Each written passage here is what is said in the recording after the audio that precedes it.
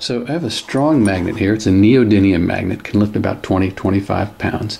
And I have the zinc that was taken from the inside of a penny. And we want to test to see if this zinc right here, and this is pure zinc, is magnetic.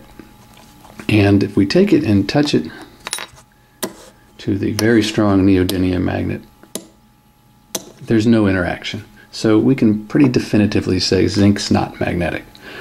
But something happens kind of interesting when we move the magnet around the zinc, and it's called the Lenz Effect. So watch closely. If I touch it, you'll hear a slight noise. What I'm going to do is move the magnet over the zinc as close as I can without touching it, and watch what happens.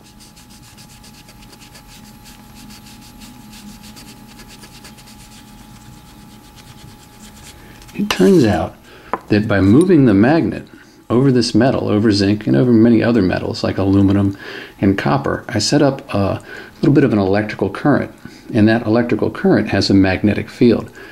So the magnetic field set up in here by the motion of the strong magnet acts in the opposite direction of the neodymium magnet. So they kind of push each other away.